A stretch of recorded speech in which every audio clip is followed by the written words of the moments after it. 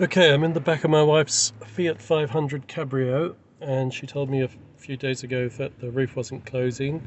So I had a look at it, and I discovered that a pin had come out of the three-way linkage at the back, which you can't actually see from here, but I might show you later. Anyway, this pin had come out. It's got a spring clip on the end, and so this three-way linkage was completely separated.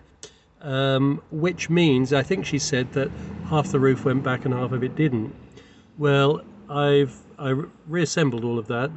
First of all, I used a bolt and put it back together with a bolt.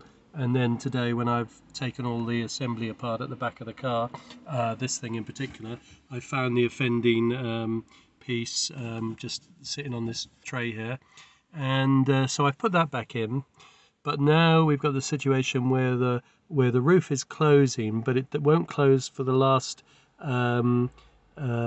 centimetre or two. We can't fully close it, whether you're cranking or and also as the roof goes, as the final part of the closing procedure takes place, it really does seem to come crashing down on the window, comes sort of crashing down at the last minute.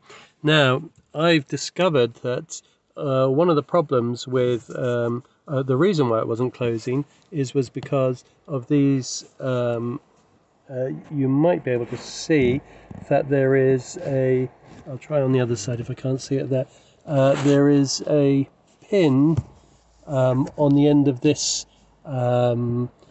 joint here, and that pin has been sliding up where my finger is, been sliding up, and then it's been hitting this stop here, and that's what was stopping it closing. And